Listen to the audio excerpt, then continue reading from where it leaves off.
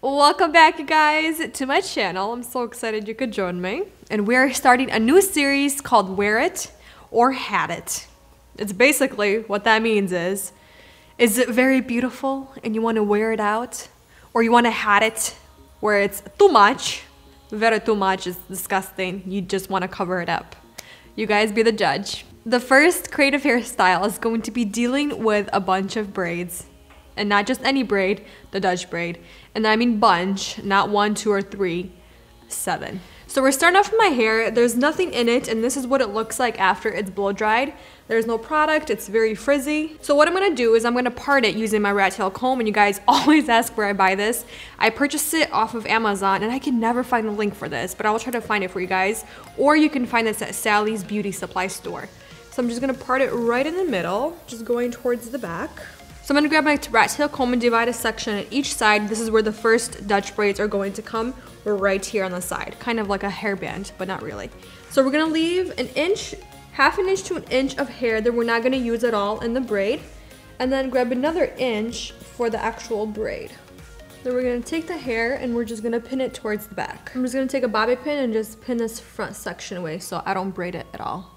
I'm actually gonna add some paste into my braid so I can control it better and there's not as many flyaways, and I'm using the BB Brilliantine by Bumble and Bumble. Take it between my fingers or on my hands. I'm just gonna run it through the hair quickly where I'm gonna braid. All right, so now I'm just gonna begin by braiding a Dutch braid. So I'm just grabbing a nice front section to begin my braid, not too thick and not too little. I'm just gonna divide it into 3 like a regular braid. So a Dutch braid is where you take the outer sections and you cross them under the middle. Hold that and tuck it underneath, like so. So I'm gonna take the outer section underneath first and then add a little bit of hair from underneath to the middle section to create a bigger one. Hold, bring it underneath, and grab some hair and add it to underneath the middle. And this is how you Dutch braid. And just continue down. So I'm taking the braid behind the ear, so you can see my ear is right here. So I'm gonna braid right behind it, but not too big. So see, I'm keeping the braid pretty much the same size. Starting from the top to the bottom, it's not getting wider. I think that's good. I'm just gonna tie it off with the clear elastic because you don't wanna take it all the way down. All right, so I'm gonna do the same thing on the other side, trying to stay with the same braid. And by that I mean the same thickness and length. Very good. Right? Straight to the point.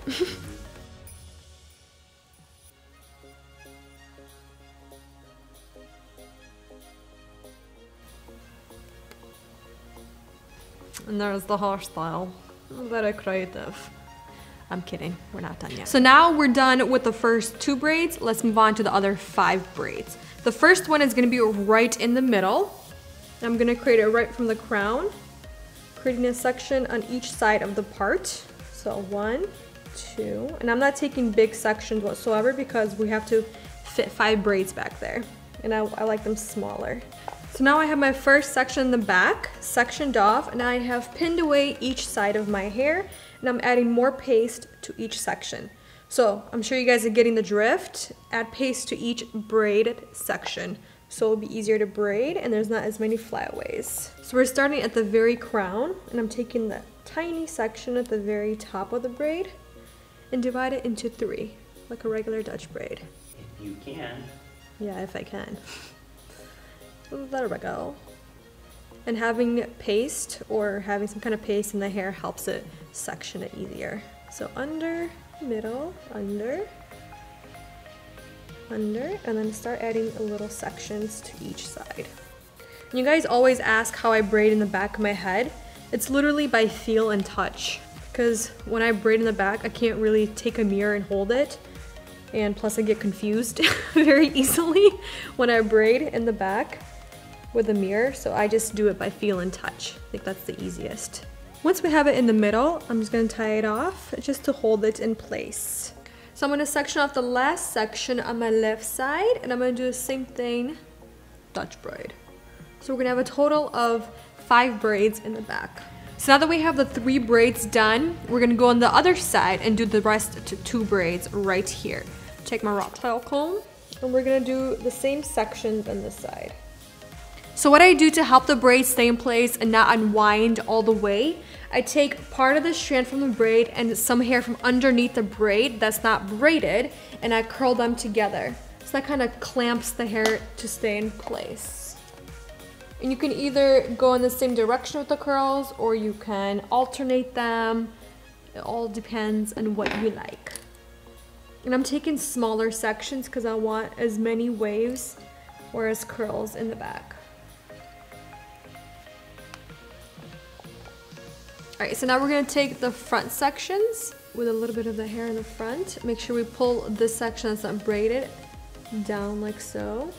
Both the section and the braid. We're going to take this front section on top of it and give it a little twist. Take your bobby pin, bring it like so with the hair. Bring it up and then bring it back down. And then just gives it a nice tight, secure hold with the bobby pin and the hair. I'm gonna go back, get a little bit more paste just because I have a little bit more flyaways. If you don't have any, you can skip this step, grab some hairspray, and just set the whole look in place. So there we have it for the very first creative hairstyle. Would you wear it or would you hat it? You don't need to hat it. It already looks like a hat. Wow, thanks. It does. How does it look like a hat? It's got weaves. It has weaves.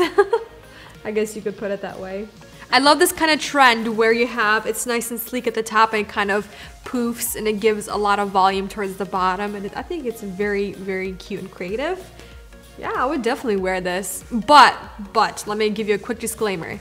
For the braids to stay in place, you do have to use some kind of paste before you braid. It does help with the braiding and it does help with the longevity of the braid to have its shape and hold throughout the day. If you don't use anything, your braid will fall apart from experience. So do use some kind of braid and then apply some hairspray to the top to set it all in place. So this next hairstyle or option is gonna be more of an updo and it's a little bit crazier.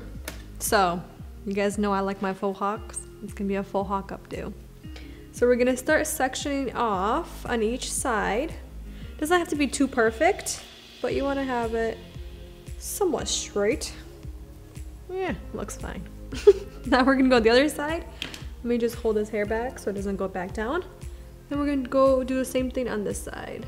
So basically what this is going to entail is 2 French braids right here on the side. We're gonna make sure we pick up at least this much because it's gonna be nice and tight. And we're not gonna bring the braids down. We're gonna actually try to keep them towards the top like so, and they're gonna meet in the middle. And this hair that's gonna be left over, we're just gonna pick it up into the braid. Take my rat tail comb, grab a section from the front. So I'm taking one of my hands towards the back. This is gonna help guide where the braid is gonna go. Divide it into 3 equal sections and we're gonna do French braid. So outside sections are going over the middle. So before I bring it over, grab a section and then bring it over the middle. And I'm gonna try to keep the braid as close as possible to this parting line at the very top that we created. So I'm gonna do the same thing on the other side, braid a French braid close as possible to the parting line, making sure it's sort of to the top, not to the middle or to the bottom. And I'm gonna meet it to the other braid in the middle of the back of my head. So you see these hairs right here in the back? Before we put these 2 braids together, I'm gonna pick up these hairs and bring them towards the top. Take bobby pins and secure them right where the braids meet. So once the lower sections are pinned away, I'm gonna take the braids and crisscross them in the middle, going up towards the front. Once it's crisscrossed, we're gonna take each braid and we're gonna pin it down with bobby pins. So here's the fun part. Take your smallest curling iron that you have. This is the Conair. I think this is a 1/2 inch, maybe even less. I don't know how big this is, but I'll find out for you and I'll have a link down below. And we're gonna make this top part very curly and messy. So continue curling, and the best thing or the trick that I like to do is take smaller sections to have the curls more defined. You can also take the curls and alternate the directions if you want. After you're done curling, I take some bobby pins, and to give it more of a mohawk or faux hawk look, I just take the side sections on each side and just pin some sections away to give it a little bit more polished look on each side. So there we have it. It's definitely a lot more sexy. bold and creative, and definitely a lot of fun. I hope you guys like this one because I love it. I like that it's sleek, but it's crazy on the top. It's kind of like a reversed faux hawk. Love this one. What do you guys think? That's also Wear it that. or had it? Nice. It's like a beanie, a reverse beanie on the top. Yeah, it looks cool. So what do we think of the first 2 creative hairstyles? Do you guys want to see more of those? I definitely want to create more. Hope you guys enjoyed it. Leave a comment down below. Thumbs up this video. Don't forget to hit that subscribe button if you're not subscribed already. My name is Milana and welcome to my channel. But for now, I will see you guys in the next one. Bye.